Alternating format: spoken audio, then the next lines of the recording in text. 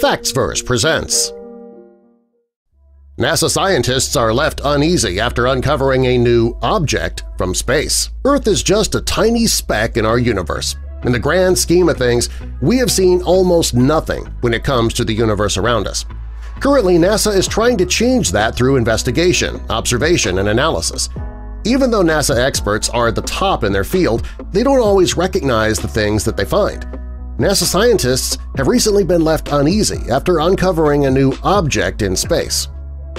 The circumference of our Earth is just under 25,000 miles. Now that seems pretty big, but when you put it all into perspective, it doesn't really seem that large. The Earth is part of the Milky Way galaxy, which is much larger. The diameter of our galaxy measures 150,700 light-years. That dwarfs our home planet. Based on the size of the Milky Way, it's clear that we don't know what lies beyond our world. When you think of the Earth, you think of something enormous in size, but when you compare it with the entire universe, it makes you wonder what else is out there.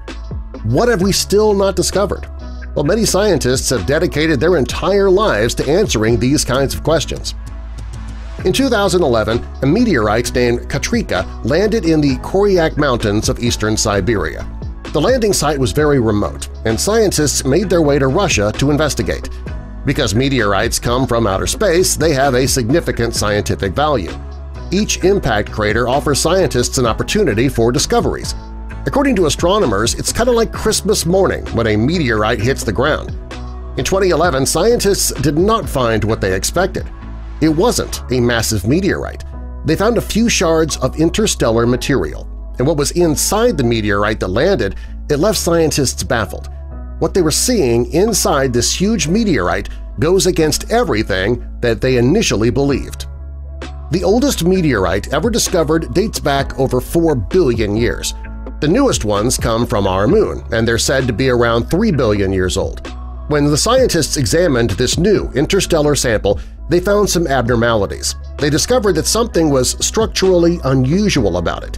It was different than a traditional meteorite, and under the microscope it looked much different too. They also found crystals that were of great significance. Irregular and predictable atomic structure defines crystals. The lattice patterns are created over and over again, which creates a crystal's glass-like material. The crystal that was found within the meteorite was different, though. The crystal did not consistently repeat the lattice structure. Instead, the connections created uneven patterns, unlike anything ever found on Earth. What they found within the meteorite were quasi-crystals. Scientists since the 60s have created these crystals, but they've never been found to happen in nature. Many researchers believe that quasi-crystals could not exist outside of a lab, so this discovery proved that theory to be wrong. Paul Steinhardt is a theoretical physicist and a cosmologist at Princeton University. He's always believed that quasi-crystals could occur naturally, and this meteorite has given him the chance to confirm his hypothesis. When he and his team looked at the particles in the crystal from the newly discovered meteorite, he noticed something very bizarre. The ratios of oxygen isotopes to other isotopes were way off, and it helped Paul and his team realize what they were looking at. It was a new mineral that was not created on Earth. Paul believes that the crystals were created in a high-pressure environment of outer space before it crashed down in Russia. The discovery of the quasi-crystal proved that Paul was partially right. Although the crystals were not formed on Earth, they are capable of existing in nature. For Paul, that was a major scientific breakthrough. Paul believes that the finding is essential evidence that quasi-crystals can form in nature under astrophysical conditions, and it also provides evidence that this piece of matter can remain stable for billions of years. Paul and his team managed to recover a few more samples of the meteorite, which gave them 2 more examples of these interstellar quasi-crystals. He believed that these discoveries, which have proven part of his hypothesis correct, it's a fantastic find. He never expected to see something like this in his own lifetime.